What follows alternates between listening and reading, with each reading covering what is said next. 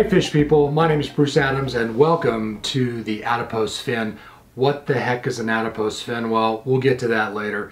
Hey listen, this is our first episode of the first season of the fly fishing series we're doing. We're here today to talk about some rod basics. Now, many of you are new to fly fishing. You need to know your tools first. So this quick tutorial is all about your rod. Now, the fly rod has a couple of key purposes.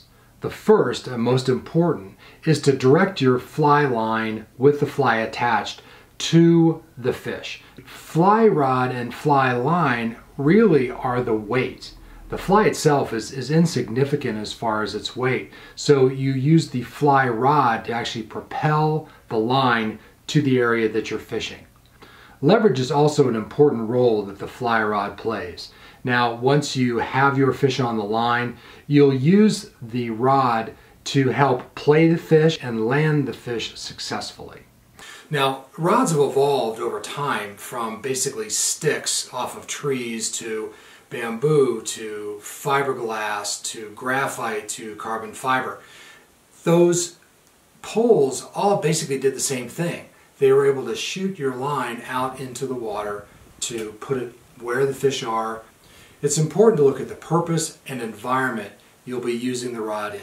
Small streams, ponds, large bodies of salt water, and most likely the size of fish you'll be casting for. Size does matter with fly fishing. But first, let's take a breakdown of the rod. Now I have a rod here that I've broken down into 4 different pieces so that we can easily see what the component parts are made out of. But first let's talk about what these parts are. So the first part we're going to look at is the rod seat. It attaches your reel to the rod and it's a strong anchor for your reel so you won't lose it while playing a fish.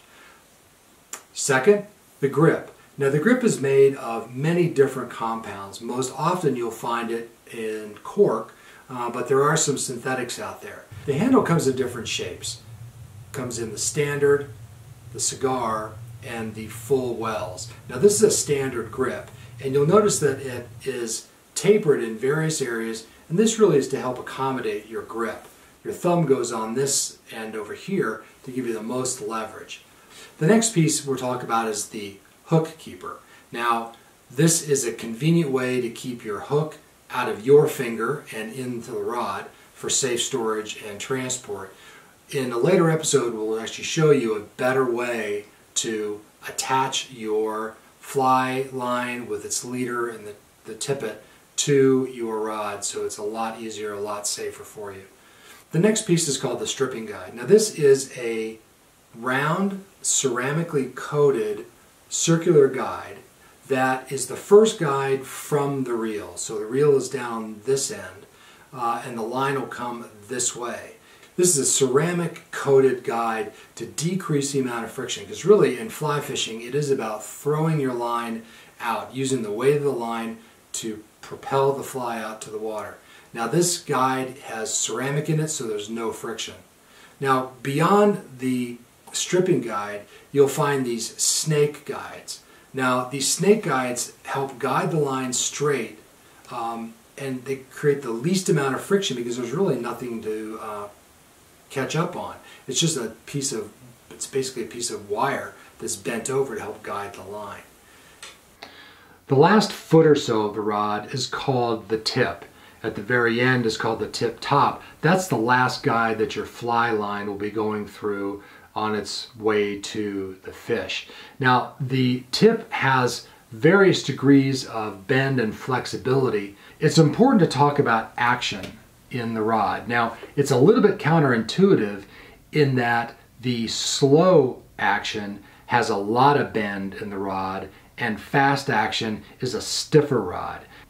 The next important part we're going to talk about is what's called the ferrule, and the ferrule is the way that the rod pieces together, the way that you assemble the rod. Now there's a female part and a male part, slides in and connects. Now the ferrule's very important in that it allows you to take a very long rod, something 8, 9, 10 feet, break it up into smaller bits so that you can actually put it on your back, carry it to where you're going, disassemble it for easy transport.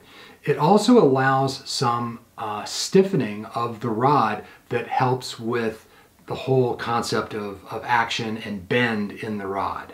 So the point is to catch fish and land them, but you want to do it safely and as humanely as possible. So if you have a rod that is too stiff, smaller fish will fight against it and you'll wear them out, you'll injure the fish. Fish that are too big for your rod may actually break the line or break the rod and you lose your catch. There's a specific notation on the rod that shows you the weight of the rod, the length of the rod, and if this rod breaks into multiple pieces so that you know you have it put together properly. This rod, for example, is a 5-weight, 8-foot, 6-inch, 4-piece rod. Perfect for the Rocky Mountain region. Thanks for checking this video out. We appreciate it. We are a new channel and hope to have your support and subscription. So hit the subscribe button, like it. Please give us some comments. We'd love to learn our craft of YouTubing from you, our viewers, and together we're going to learn something about fly fishing and have a great time.